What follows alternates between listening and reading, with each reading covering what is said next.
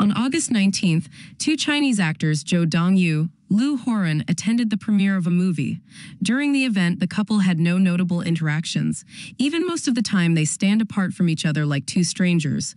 Liu Haoran also constantly turned his face to the actor Ku Xiao while interacting with the audience, while constantly avoiding his girlfriend's eyes.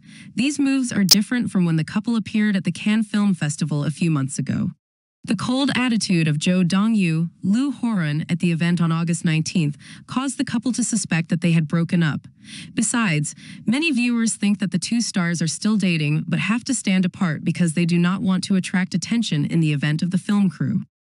Zhou DongYu, Liu Haoran has been constantly involved in love rumors since early 2022 after several times of cooperation. In September of the same year, Sina posted a video recording the two stars playing tennis together, then returning to Liu Haoran's house.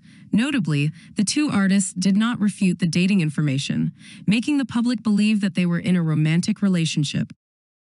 Thank you for watching our video. Don't forget to subscribe to our channel and hit the like and share buttons to update the latest news of the day.